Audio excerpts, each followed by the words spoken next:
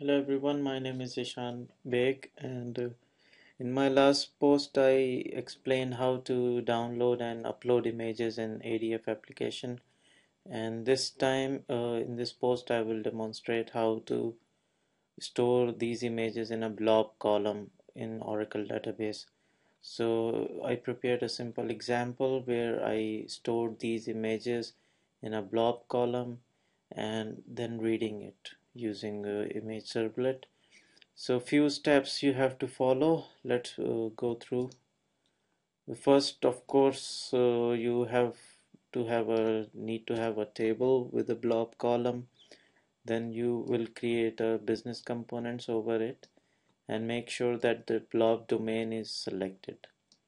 Third step is to create an input form with image component. We will have a button to process that image. And actually the main thing is the manage bin, which is processing the image to store in the blob. We will go through this, and at last we will create a servlet which reads from the database table. So I will not create all steps, but I will explain the example in detail here. And first of all, I want to mention that I got little help from this blog, Mr. Jakuba, I think Mr. Jakub, yes, and he gave a very great example how to work with the blobs in ADF. So make sure you can check this example as well. So let me explain the steps. First, you need to create a table. I've provided a script here. We will have a sequence, image sequence, and we have HR image table with image ID, descriptions, and image blob column, and a trigger actually assigning a sequence to the primary key value. And here you can see I have this table already. And the next step, you will create a business components, and make sure that you have image blob column as blob domain type. This automatically mapped to the blob column in Oracle. And the image ID, make sure you assign to DB sequence to work with the triggers automatically. So this model part is completed.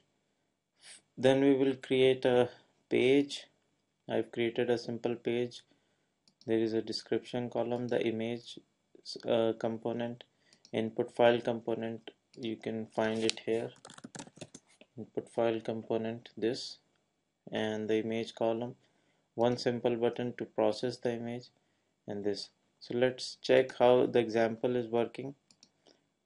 Actually, this is image, it has no image. I'm giving example image, how the example will work. And we will select any type of image, press save image. It's processed, but when I commit, it will display.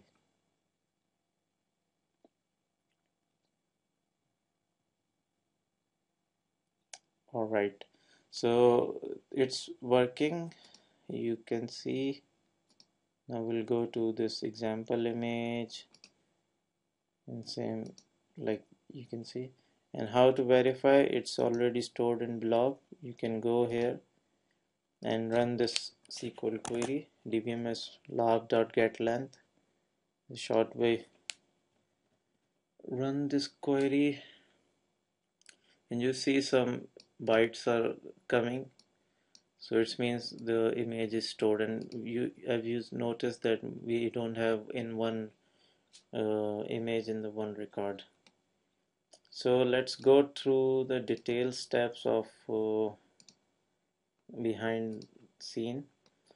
First, we will create a manage bean. I have created this class called upload bean, and in the request, and you need to create a uploaded file type of attribute with getter setters method.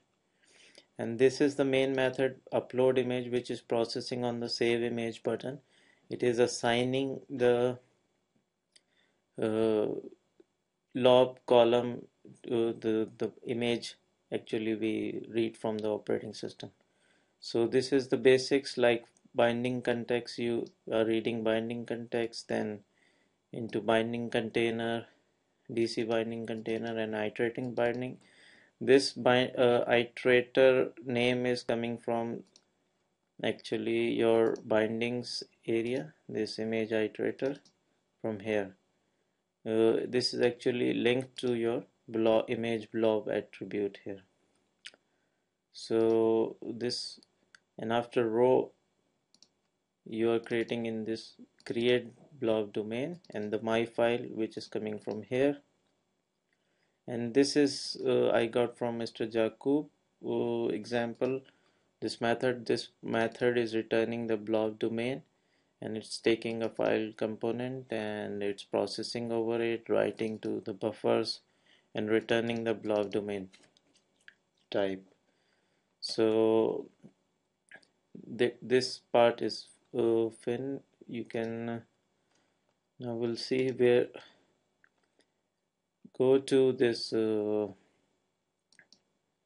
input component, and in the properties we will assign the value of this attribute file, and in the save button I'm using the action as upload image.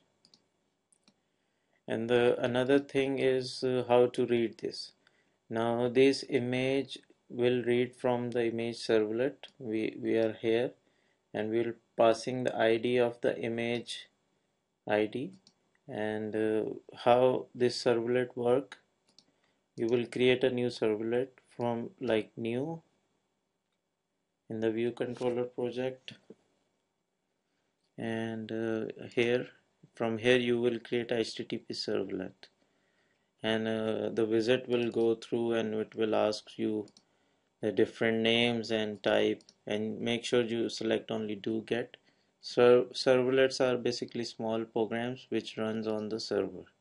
So I have created this image servlet, and this everything will automatically come, but the do get method you have to create something. This I got from the Fusion developer guide, little help. And here just I tell you the data source. The main thing what you have to configure is the data source, which is coming from here, application module configurations. You will edit it, select the data source and the name of this data source actually you will put here, and prepare statement. The SQL statement is coming image ID blob column, where image ID equal to bind variable, and this bind variable we are creating here with the name of ID, and we prepare the statement and execute query, and we are getting this column name called image blob and buffering it and returning back. So this image servlet, then we will map to our image source, and here you can see little broader image servlets call question mark ID equal to the bind variable value. So this will read on the runtime and display the image as you have seen the example. So hope you found it useful and understand how to store images in the blob column. Thanks for watching. Goodbye.